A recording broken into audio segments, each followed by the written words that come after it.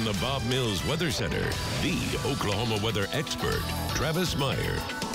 Leave it to Oklahoma to have some wild weather. In fact, we ended up with just a little bit of strange stuff. Showers and storms formed last night. And then during the course of today, down around the Sulphur area, we had a line of these showers just moved right on through the Sulphur area. It doesn't look like anything. Ended up coming up here. But while it was down in Sulphur, just so happened got a picture of kind of like a lowering right along I-35. And then they followed it into a field. And we ended up with a weak vortice, and that was enough. We'll call it a weak tornado, very weak, but it was very interesting to see it. You can see it from the trucker's standpoint as it moved across a field.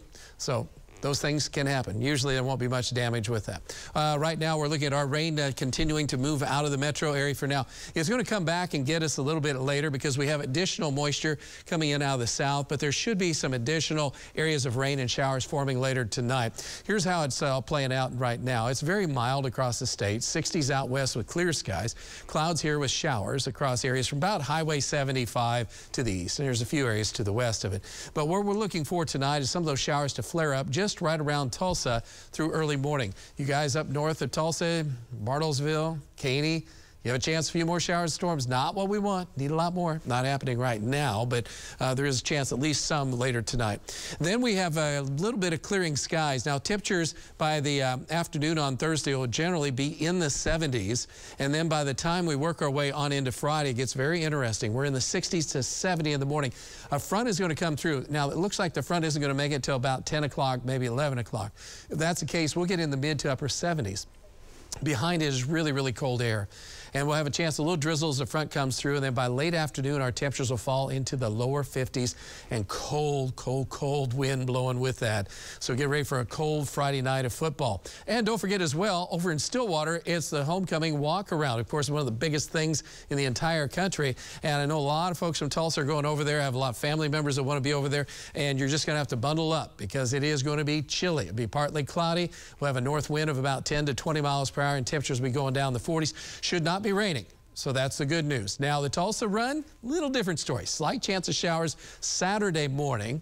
Colder, our temperatures in the upper 40s and then moving to low 50s. Usually that doesn't affect runners as much. Winds are still not a major player until midday into the afternoon. They'll start to pick up, and by that time the Tulsa run's over. By afternoon it is just kind of cold, and rain chances are really increasing across the area.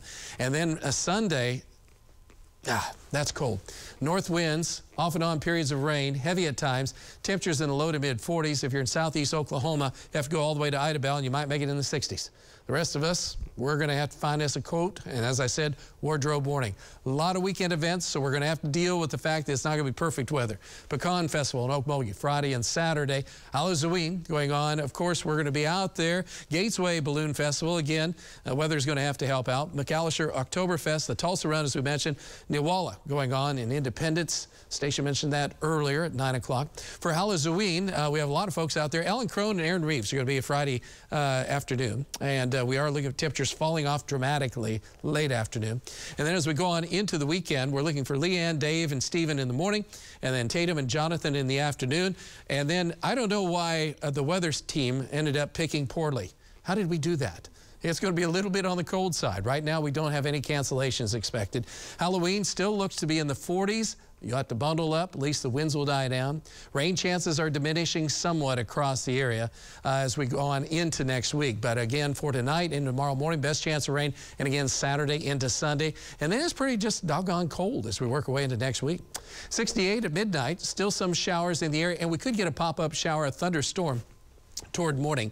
And then by the time we get to noon, we're at 72, breezy, turning out to be a really nice day. Temperatures should manage to get into the upper 70s. Our temperatures will be around 71 in the morning, then 50s on Friday afternoon, and then our late afternoon. There's those showers and cold weather for the weekend. I mean, really cold Sunday. Next week, some real fall weather across the area. That is your 9-day planner. We'll be right back with sports.